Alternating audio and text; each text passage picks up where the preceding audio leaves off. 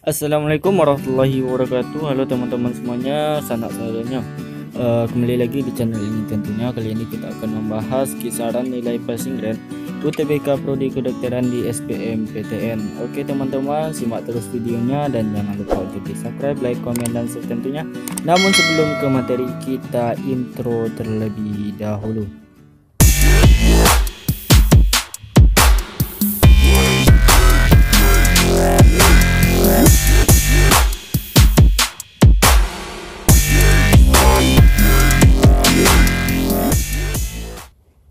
Baik, sip. Langsung saja ya kita terapkan data-datanya di sini ya. Yang pertama ada Universitas Indonesia atau UI, pendidikan dokter di sini ya. Rata-rata UTBK-nya adalah 747,93. Nilai terendah 2724 dan UTBK tertingginya 798 ya. Dan Universitas Erlangga nih pendidikan dokter juga yang diterima adalah 726 ya rata-ratanya, dan UTBK terendah 702, nilai UTBK tertinggi 808 ya.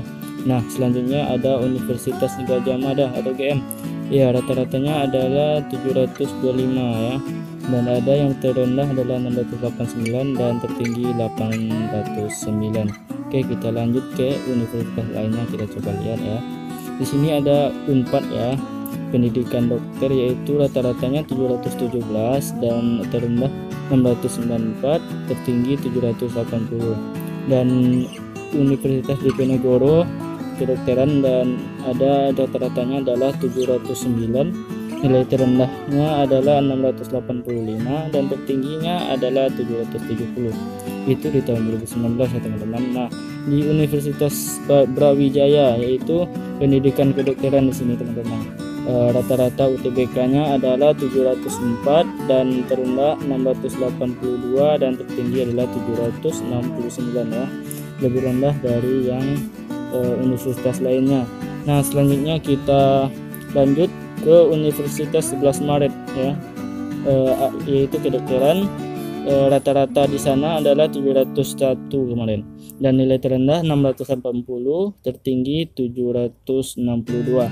Nah kalau di Universitas Jenderal Sudirman atau pendidikan kedokteran di sana, yaitu diterima 688 rata-ratanya kemarin, dan tertinggi adalah 721 dan terendah 675.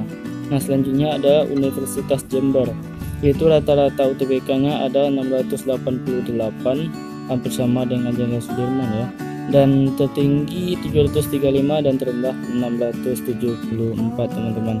Ini silakan teman-teman bandingkan sendiri ya, mana yang rendah, mana yang tinggi, dan mana yang bisa teman-teman lalui untuk tes besok. Oke, selanjutnya kita scroll aja langsung, yaitu Universitas Undayana pendidikan kedokteran ya. Di sini rata-ratanya adalah 691 dan nilai terendahnya 674 dan tertingginya 754, berarti banyak yang 600-an ya, rata-ratanya gitu.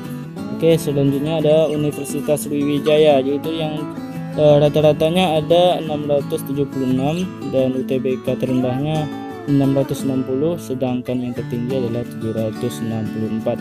Nah selanjutnya ada UPN Veteran Jakarta, yaitu rata-rata 678, terendah 660 dan tertinggi 737 teman-teman. Oke, silakan teman-teman simak lanjutnya. Kita lanjutkan ke universitas berikutnya, yaitu ada Universitas Sumatera Utara, USU ya. Diterima kemarin, yaitu rata-ratanya 680, yang terendah 658, dan yang paling tinggi adalah 749 teman-teman. Nah Universitas UIN Malang ya, di sini ada rata-ratanya 671, terendah 658, dan yang tertinggi ada 692 ya. Oke teman-teman, di Universitas Andalas rata-rata 677, terendah 658, dan tertinggi 741. Oke, silakan teman-teman cek lagi ya. Di sini ada Universitas Hasanuddin, yaitu pendidikan dokter, rata-rata yang diterima kemarin yaitu 684 ya, Nah, nilai UTBK terendahnya ada 657 dan UTBK tertinggi kemarin adalah 746. Nah, di UIN Jakarta UTBK rata-ratanya 669, UTBK terendah 651, nilai tertinggi 712, dan Universitas Mataram yaitu diterima kemarin rata-ratanya adalah 663, untuk terendah adalah 651 dan tertinggi adalah 706 teman-teman. Itu adalah passing grade dari Universitas Mataram. Oke teman-teman, silakan dicek mana yang bisa lolos teman-teman kira-kira gitu.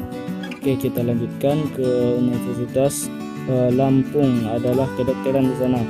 Nilai rata-rata UTBK-nya adalah 663 dan terendah 647, tertinggi 710. Dan selanjutnya Unsyah Kuala ya, apa nah pokok itulah ya. Rata-rata 662, terendah 645 dan tertinggi adalah 711.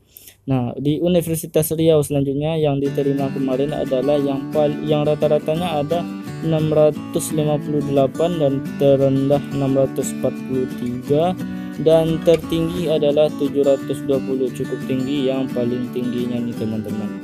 Nah, itulah lihat yang paling bisa teman-teman bersaing, tapi kalau tahun ini mungkin beda-beda ya teman-teman. Nah, kita lanjut di Universitas Pendidikan Gansa ya. Rata-rata kemarin adalah 656 dan terendah adalah 636 dan tertinggi 734. Selanjutnya ada Universitas Mula Warman. Di sana adalah rata-rata 650, nilai terendah adalah 635 dan tertinggi adalah 682. Selanjutnya Universitas Lampung atau Mangkurat ya.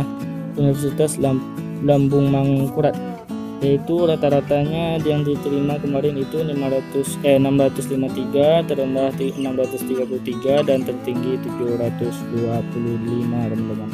Kita lanjutkan di universitas berikutnya, yaitu Universitas Tanjung Pura Pendidikan Dokter teman-teman. Di sana diterima kemarin rata-ratanya adalah 655, nilai terendah adalah 632 dan nilai tertinggi adalah 708, cukup rendah dari yang lain ya.